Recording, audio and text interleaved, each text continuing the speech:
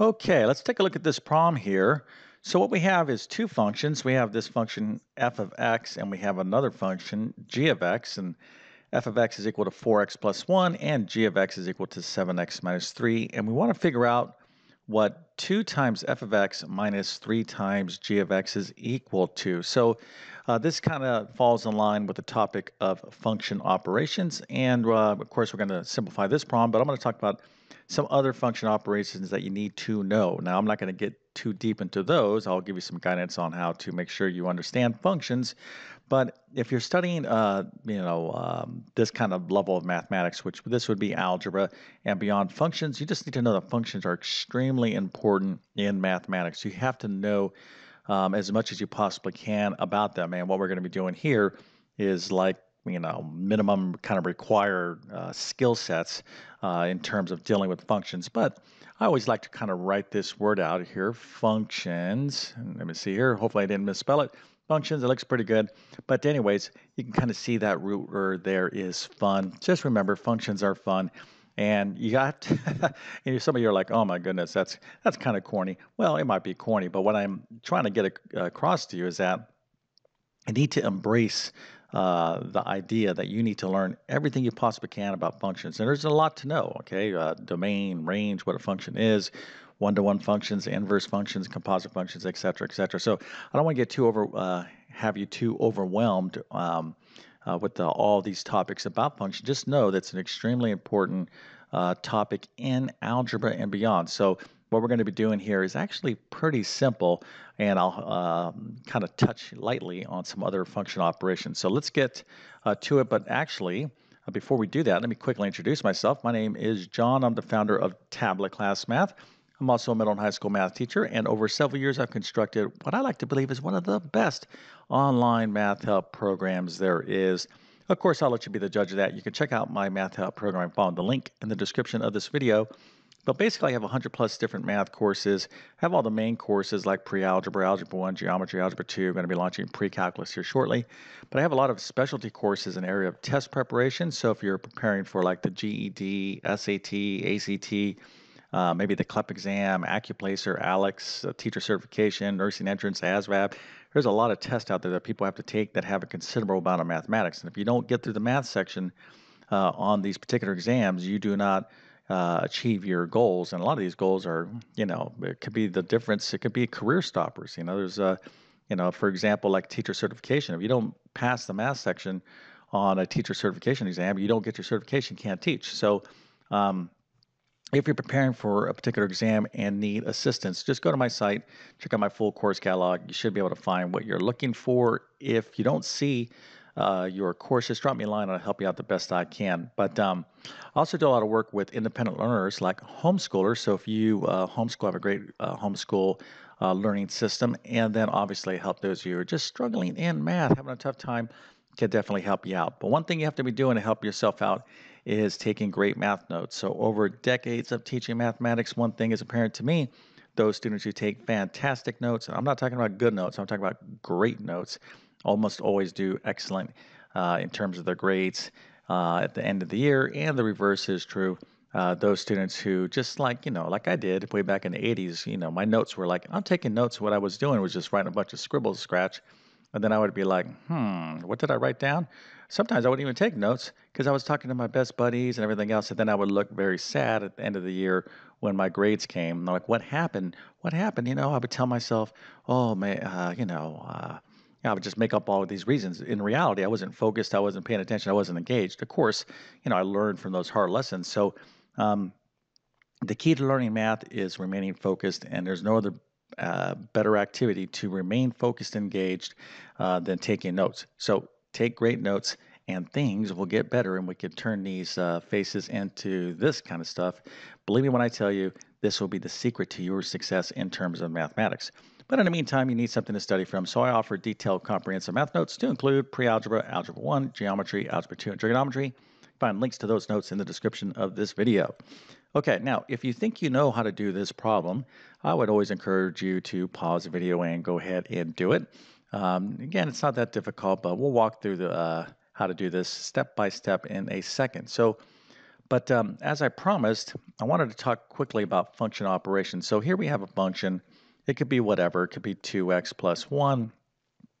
And here I have another function. Let's call this like x squared minus 9. Doesn't make a difference. You can have all types of functions. But what you need to understand is that we have this area within functions called function operations, meaning that we can add functions. Okay, we can go f of x plus g of x, or we can describe this notation. Now, what do you think this means? Well, it means exactly what it's stating. We're going to do is going to add this. F of x is equal to this. G of x is equal to this. We're just going to add these two things up. So really, that's all we're going to be doing, even in this particular problem. But I'll show you here in a second. So you can add functions. You can multiply functions. You could do any various type of operations. Now, the one that gets students in trouble or that confuses students a lot is composite functions. So that's like f of g of x. A lot of students get scared, or g of f of x. They kind of like, oh my goodness, it looks so complicated, and they're like this, oh no, composite functions. Listen, all this stuff, I don't care where your level of math or understanding is right now, you can do all this stuff. Okay, you just have to just focus, take notes, and just start off with some easy problems. But on all of this, composite functions and all this kind of good stuff, if you need additional help with functions, let me just state it right now. I have tons of videos in my algebra playlist on my channel about functions, to include composite functions. So if those trouble you, don't worry. We can fix you up in a jiffy. But let's go ahead and move on to the problem. So again, we're dealing with function operations. We can manipulate functions in any kind of manner. So let's take a look at the problem here and see how we would approach it. Okay, so here we have f of x is equal to 4x plus 1, and g of x is equal to 7x minus 3. Now, what I'm stating here is that the function is equal to this. Okay, so if I write this, it means f of x, and f of x means this. So they're equivalent. Okay, so if you see a f of x, I could replace it with a 4x plus 1. So here I'm trying to figure out what 2 times f of x minus 3 times g of x is. Now, I'm going to replace the f of x function with 4x plus 1. Now, what I'm going to do when I do this, though, okay, I'm going to use parentheses. That will keep you out of hot water in terms of the distributive property. So always, when you're substituting, always use parentheses. It's a good idea. Just believe me on that one. All right, so we got 2 times f of x. So I'm going to replace that f of x with 4x plus 1. And you can see I did that there. And then I have minus 3 times g of x. I'm going to replace that with the 7x minus 3. Now remember, the function was written like so, but I'm putting in those grouping symbols with parentheses so I don't get in trouble. So let's take a look at what we have here. 2 times f of x minus 3 times g of x is equivalent to this. Okay, so I'm substituting the f of x and the g of x for the respective functions. And at this point, we're really just talking about basic algebra, distributive property, and combining like terms to kind of clean us up, and that's exactly what we're going to do. So we're going to go, okay, 2 times 4x. We're going to do the distributive property. We have a number outside of a sum or difference, so that's going to be 8x, and then 2 times 1 is 2. Then we'll go over here. I have negative 3 times 7x, that's negative 21x, and then negative 3 times a negative 3 is positive 9.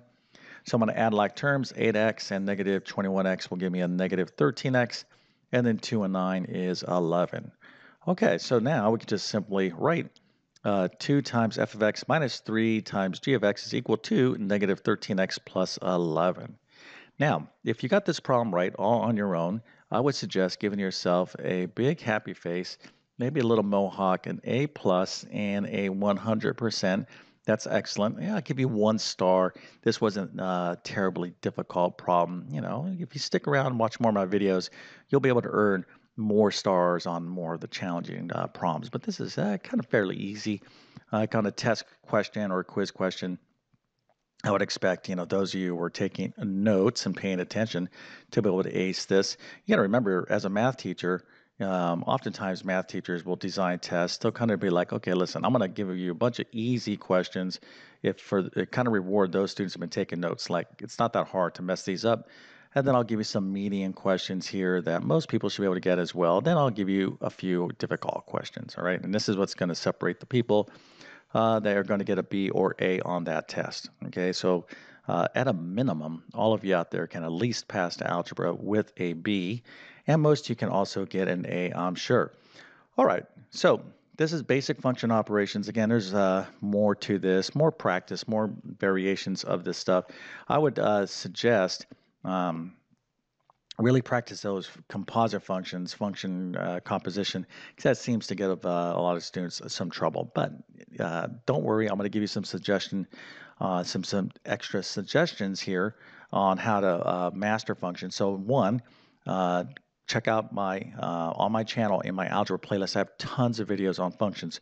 You need to understand what a function is. Okay, domain, range, inverse functions. There's a ton of different subtopics. So whatever you're studying, obviously composite functions as well. So get into those. If you like my teaching instruction, there's plenty of stuff on there. But better yet, you can just jump into one of my courses, maybe like my Algebra 1 course, will definitely help you out. But if this video was helpful in some way, please consider smashing that like button. That always helps me out. And then obviously, please consider subscribing. I've been on YouTube for a long time, posting new material all the time. So I am here to serve you. Okay, what's my mission?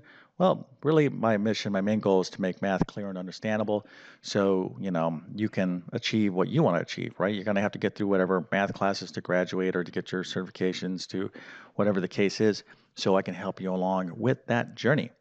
Okay, so with that being said, I definitely wish you all the best in your mathematics adventures. Thank you for your time and have a great day.